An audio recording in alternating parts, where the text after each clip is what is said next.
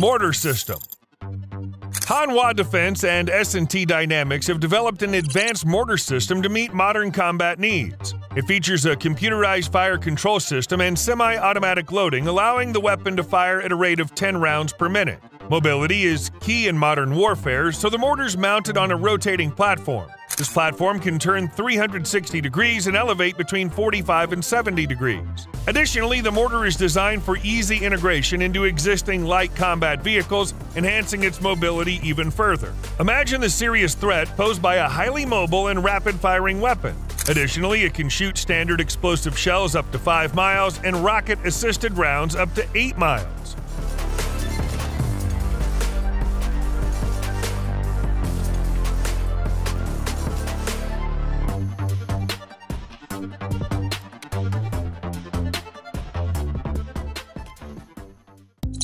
Skyranger. This mobile weapon system might not handle every threat at once, but if the battlefield is filled with aerial targets, it's got you covered. The Skyranger is equipped with an automatic revolver cannon that fires programmable tungsten fragmenting rounds at a blazing speed of 1,200 rounds per minute. When the cannon isn't the right tool for the job, the Skyranger system can launch 2 short-range missiles that are guided using either laser or infrared technology. Another impressive aspect is the high-energy laser weapon system with built-in sensors. It can autonomously aim at targets and take them out using a strong 20-kilowatt laser beam.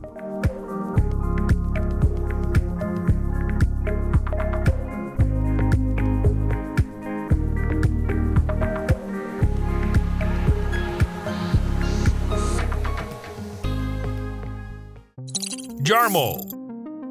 When this vehicle with a unique addition on its roof shows up on the battlefield, every drone in the area is doomed. There's a 5-kilowatt laser mounted on the vehicle roof.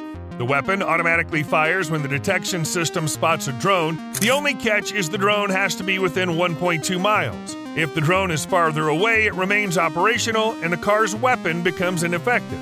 More bad news for drone operators, there's now a vehicle with a laser on its roof that has its own power supply, meaning it can run operations without needing any external power.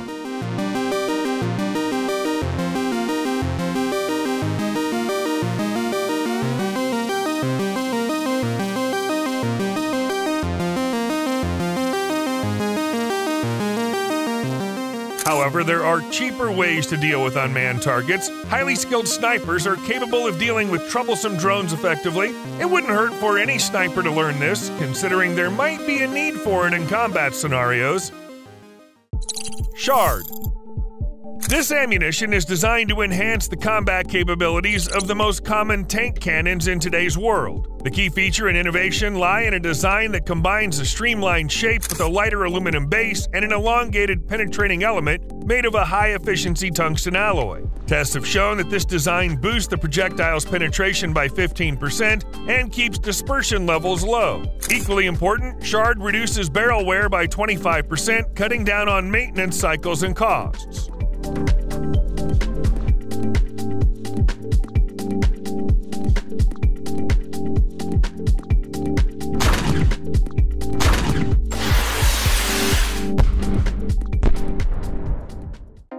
Optio. It's possible you're looking at a robot that could be one of the metal warriors carrying out tasks on the battlefield of the future. Optio measures 94.5 inches in length, 84.6 inches in width, and 43.7 inches in height. Sure, it might not seem all that intimidating compared to other robotic platforms, but its job isn't about looking scary. It's about quietly and efficiently taking the place of humans on the battlefield. The primary tools for getting the job done with Optio are automatic and gyro-stabilized cannons. These help the robot hold its own against other remote-controlled platforms when it comes to firepower. Depending on the tasks at hand, Optio can be equipped with extra modules, ranging from various weapons to detection and surveillance tools. This versatility makes the robot a viable alternative to humans in modern combat scenarios.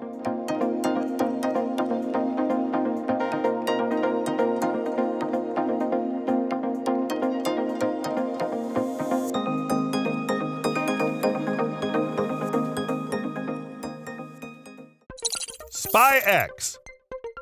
This cutting-edge UAV platform aims to revolutionize the world of autonomous weaponry, functioning without the need for human intervention. First off, SpyX's drone can fly up to 31 miles. At that distance, it can hit its target with different types of payloads like anti-infantry, anti-vehicle, or anti-missile warheads. They hit the target with an accuracy of just 3 feet, which is a major accomplishment for the company behind them. Plus, it makes the drone way more effective than many others out there. Of course, a drone isn't just a target destroyer, it can work as a scout too, since it's equipped with sensors and cameras among other gear. Plus, it can team up with other reconnaissance systems from Bluebird Arrow.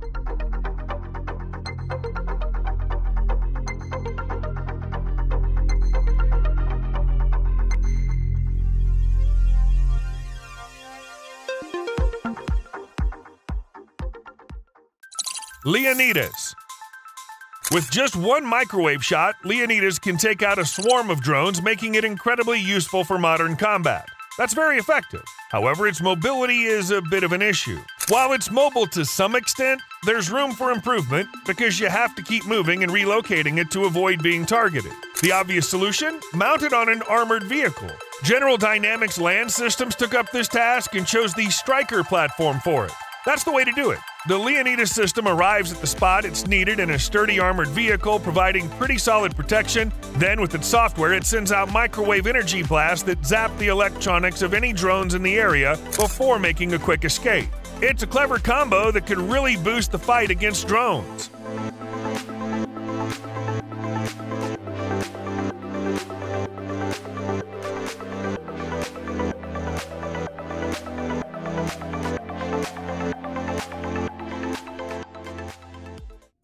Ball tank.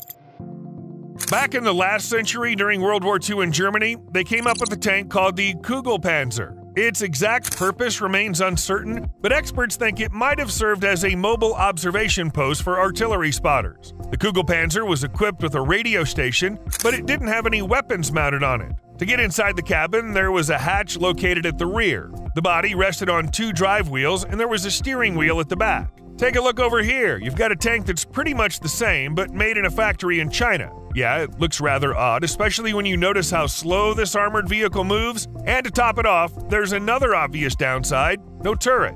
Overall, tanks like these probably won't be very useful for militaries that rely on the latest and most effective equipment. However, as an interesting experiment, it's a great idea showing that even the wildest fantasies can come to life.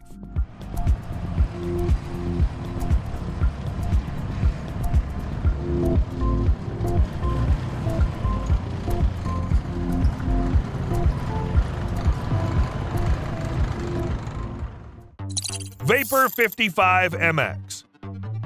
AeroVironment's helicopter-type unmanned aircraft, the Vapor 55MX, can stay airborne for up to 105 minutes. During this time, it can perform various tasks thanks to the array of payload it carries, including LiDARs, multispectral sensors, and communication relays. Additionally, it can deliver packages weighing up to 24 pounds, which might include items no one would be happy to receive, like guided ammunition with GPS tracking. During AeroVironment's tests, some of which you can see on your screens, the Vapor 55MX was able to carry 4 rounds simultaneously. It smoothly moved to the right spot and then dropped the explosive payload precisely on target.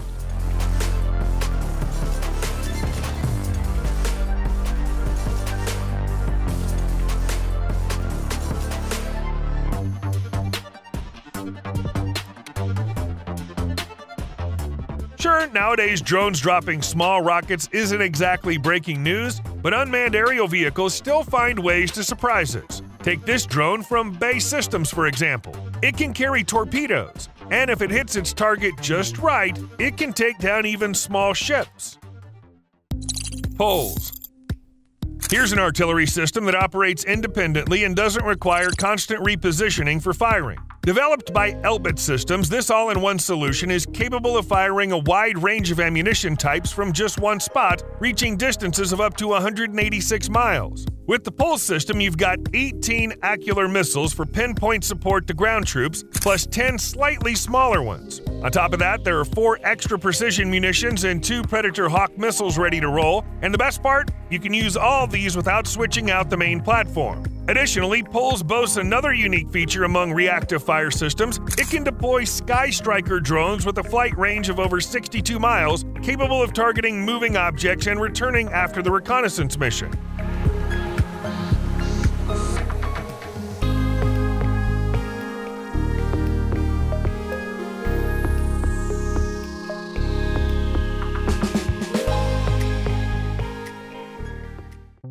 Sigma. Meet Oshkosh Defense, a vehicle that handles rough terrain and packs a punch when it comes to carrying stuff. Of course, the military got their hands on it and turned it into a wheeled, self-propelled artillery system. What's neat is that they made it fully automatic, keeping up with the latest trends in automating combat equipment. They named this artillery system Sigma, and it features a completely automated loading system. It's located in a turret at the back of a chassis. When it's time to shoot, the system sets up the detonator, loads the projectile, and then starts firing. However, the system doesn't automatically select targets. Instead, it aligns and receives a signal indicating the need to fire from the crew cabin. Nevertheless, this doesn't change the fact that Sigma streamlines artillery shooting, making artillery support more mobile in general.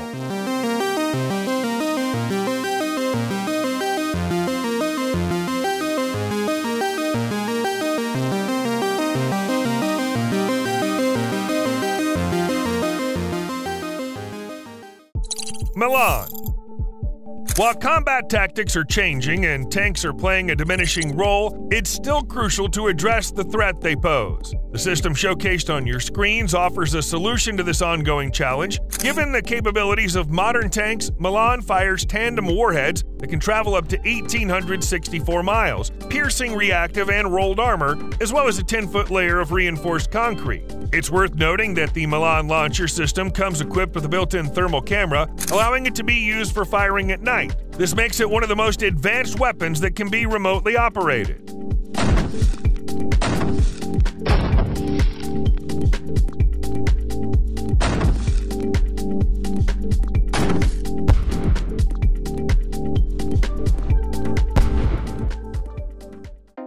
Cube. New solutions are also being developed for combat operations at sea. For instance, there's a system called Cube, which you can see on your screens. It's a 20-foot module that can switch between semi-automatic and fully automatic modes for deploying sea mines, making the process faster depending on the need. The key isn't just about how quickly Cube can lay mines, but also that it's a system that can be easily installed on any ship. That means no need for major modifications or building new platforms. Any ship can be turned into a mine layer in a short amount of time. And if you load several modules onto a ship capable of transporting them, you can blanket a large area with mines in a short span.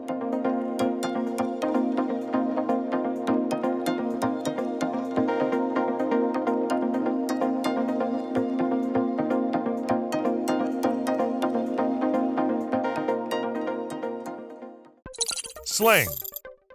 Compact four-wheeled cars aren't exactly what you'd call serious weapons, but once they fall into the hands of Elbit, they turn into ultra-mobile mortar systems. Until the vehicle reaches the destination, the system stays in the back of the car. Once the car arrives at the intended spot and the distance to the target is within 4 miles, the mortar is set up on the ground, and as you can see, this all happens pretty swiftly, as it takes anywhere from 30 to 60 seconds from the start of deployment to firing.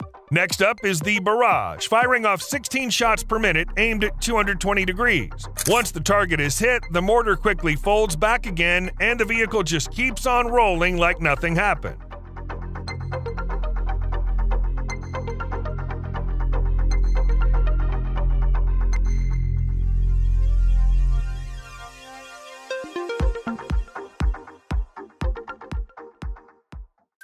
Hawkeye. It's not just Elbit Systems that knows how to turn light vehicles into serious combat units. AM General pulled off the same trick with one twist. They didn't just slap a mortar onto a car, they created a full-on mobile artillery system. Can you guess which vehicle served as the base? Hint, AM General is the creator of the legendary Humvee. Yes, it was indeed transformed into a mobile artillery unit. They made sure to modernize the cannon, too. It's got a new digital fire control system, and electronics handle the elevation and azimuth angles.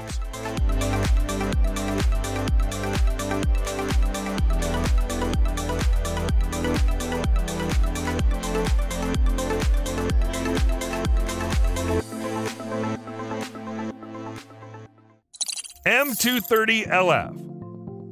According to Northrop Grumman, veterans were so impressed by how well the M230 cannons performed when firing from an Apache helicopter that they wanted a ground-based version. And judging from the video footage, the company delivered. The modified M230LF system now allows for a wide array of ground transport to participate in combat scenarios. This was accomplished by downsizing the cannon turret and elongating the barrel to regain muzzle velocity. Moreover, a safety mechanism was introduced to ensure the protection of operators in the vicinity of the weapon. Drones were also a part of the cannon's upgrade. What role do they play here? Well, just their presence alone motivated the company to adapt the weapon for high explosive proximity munitions, which are perfect for taking out drones remotely.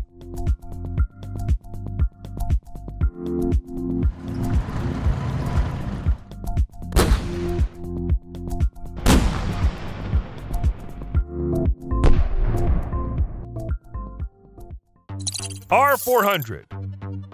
With EOS technology, light vehicles can do more than just carry mortars or artillery. They can become on-the-go turrets, adaptable for different weapons to back up infantry. This transformation into a versatile combat vehicle is achieved by adding the R400 platform onto the vehicle. All compatible systems that can fire without direct human involvement can be attached to it. These include machine guns, cannons, and various other weapons. Plus, if needed, you can even mount 2 different guns at once, turning the light vehicle into a versatile tool against different targets. According to its creators, moving the R400 platform from one vehicle to another is easy and can be done in less than an hour.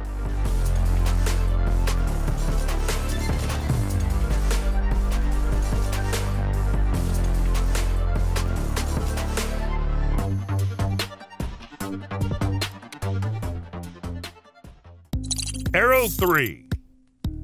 No doubt one of the most formidable weapons out there is ballistic missiles. There must be a way to counter them, which led to the creation of the Arrow 3 system. First off, it spots the threat of a ballistic missile using radar. This info gets sent to a control center where they process it. If interception is needed, interceptor missiles are sent into action. They stay idle in a tube with a diameter of 2 feet, and when launched for interception, they can travel up to 1,500 miles. The interception of ballistic missiles doesn't involve a direct launch at the target. Instead, it follows the hit-to-kill technology. This means the missile is launched vertically and then changes direction towards the expected interception point.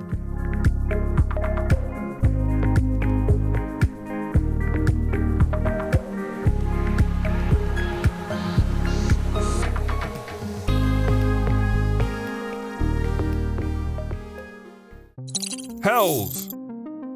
Nowadays, drones are the main driving force behind military advancements. Take, for instance, Raytheon's laser system, designed primarily due to concerns about the growing threat posed by drones. To effectively counter drones, the system is installed on a highly mobile off-road vehicle, capable of easily reaching areas where drones need to be destroyed or swiftly retreating if the threat becomes too serious. So what we've got here is a mobile and cost-effective defense solution. And the best part, it's really cheap to fire, especially when you compare it to most other existing systems.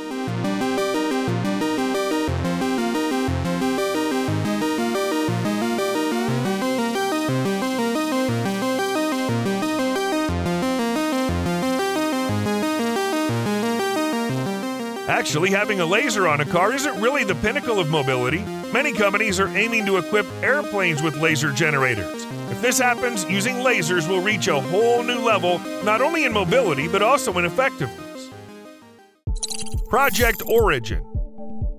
That's a robot. Yes, another robot. But before you roll your eyes, you should know that Project Origin is a robot designed to bridge the gap between human soldiers and unmanned systems on the battlefield. Think of it as an active tester, helping military folks understand how to interact with robotic counterparts. It's like a liaison between the world of humans and the world of military robots all in one. In various training sessions involving the robot, it was used in different ways. It was equipped with M240 and M2 machine guns, outfitted with an automatic grenade launcher MK-19, as well as mounted weapons and anti-tank missiles. Of course, during training, the robot wasn't just used as a remotely controlled cannon, but also as a versatile tool. It was equipped with various devices to aid in reconnaissance, camouflage, electronic warfare, and autonomous operations for restocking supplies. After completing recent training exercises, soldiers now have a clearer understanding of how to work both alongside and against unmanned systems. But this project won't stop there. There's still plenty of different tests ahead.